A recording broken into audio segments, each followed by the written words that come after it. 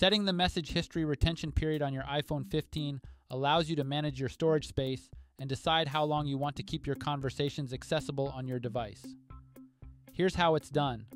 First, navigate to the home screen by swiping up from the bottom of the screen. From the home screen, tap on Settings. In the Settings menu, scroll down and tap on Messages.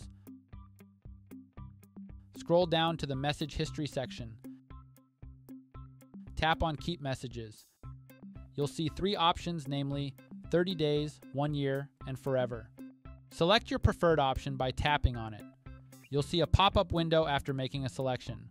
Read the pop-up message, then tap Delete. Another pop-up window appears. Read the message and then confirm action by tapping Delete Older Messages.